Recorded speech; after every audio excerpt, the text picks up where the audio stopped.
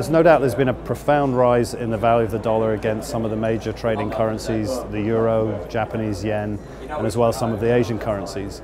This actually presents an enormous opportunity in terms of investing in this region, not only because we're going to see greater consumer spending power within Asia, but also because a lot of European exporters are going to be much more competitive. And so I anticipate that that's going to create a lot of economic activity, and I'm particularly bullish about European export market at the moment, particularly into the growing middle class here in Asia.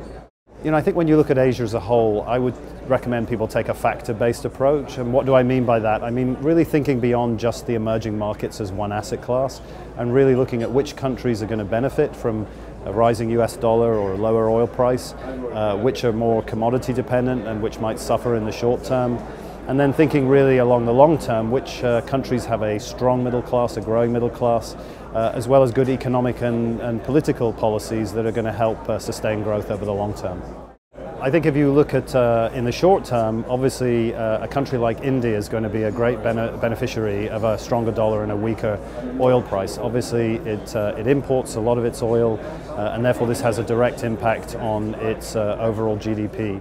For a country where you might say that there's an issue, obviously Australia at the moment is having a problem because it's at the end of the super cycle in resources. The currency has obviously weakened quite considerably, and you would say that the economy itself has not more broadly diversified, and so it becomes very dependent on that resource super cycle coming back into favor, which doesn't look like it's going to happen in the near term. So that might be a country that suffers.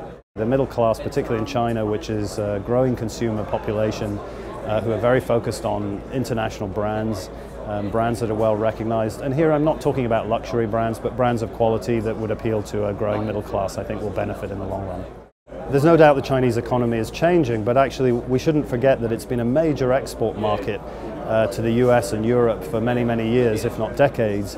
And actually with a strengthening US dollar, and a lower oil price, I think very strongly there will be a rise in consumer spending in the US, and that's actually going to be very good for China. So yes, it has its own middle class that is growing, there's more domestic spending, there's more innovation and technology coming through, but let's not ignore the fact that China will be a net beneficiary of a resurgent US economy.